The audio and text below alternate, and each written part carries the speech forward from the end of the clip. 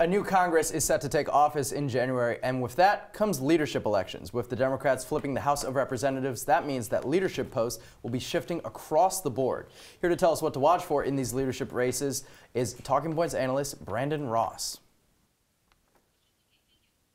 Well, Elijah, there are certainly some things to watch out for when it comes to party leadership. There won't be any movement in the Senate. Republicans maintained and padded their majority, and no one in the Senate leadership of either party is leaving their posts. But as you mentioned, the House is flipped, and there will be plenty of movement there.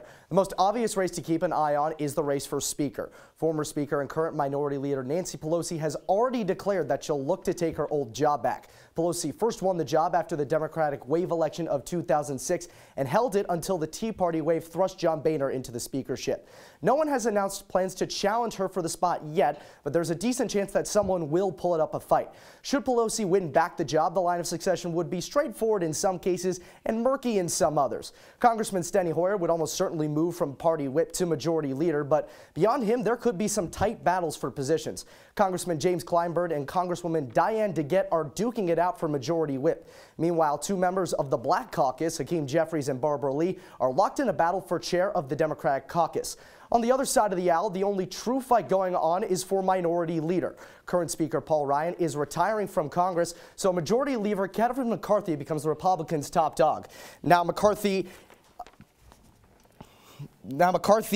is currently the top dog, but he's facing a challenge from Jim Jordan. He's the co-founder of the House Freedom Caucus, and the Ohio congressman has never made a bid for party leader, but has received protest votes for speaker in the past. We'll know the outcome of that race very soon, as Republicans are holding their leadership elections on Wednesday.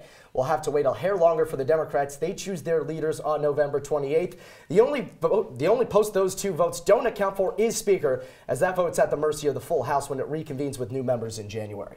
So, Brandon, if there's going to be a challenge to Nancy Pelosi, who's it going to be? Who should we be looking out for? Well, I think if you're picking a name, you have to look at Tim Ryan. He's a congressman out of Ohio. He's a little more moderate, and he's trying to drag the party a little bit closer to the center. And on the flip side, you could also see a challenge to the left of Pelosi. Pelosi is seen as sort of more of a party elder who hasn't really conformed to the times. You might see some more progressive challengers with a little more fresh blood try to take the mantle from her.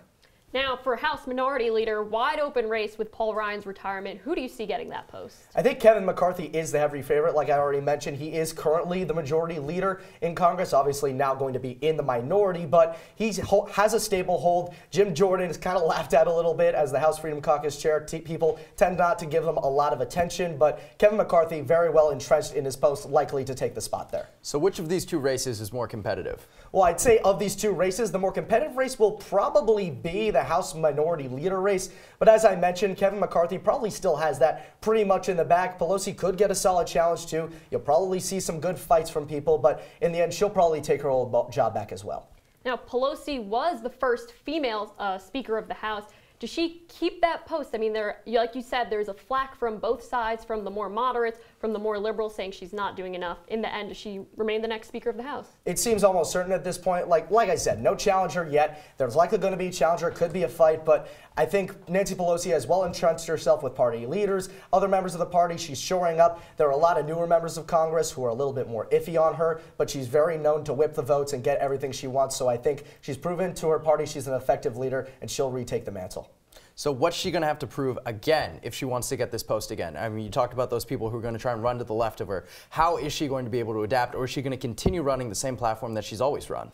Well, I think she's got to appease the younger members of the party. There are a lot, like I said, a lot of fresh blood in Congress, a lot of younger women, a lot of younger Congress people in general, trying to drive the party a little bit more to the left. She might have to shift some positions. She might have to appease them a little bit. But I think at the end of the day, she's proven that she has the leadership skills, and she will really get a mantle hold of those votes and take back the speakership.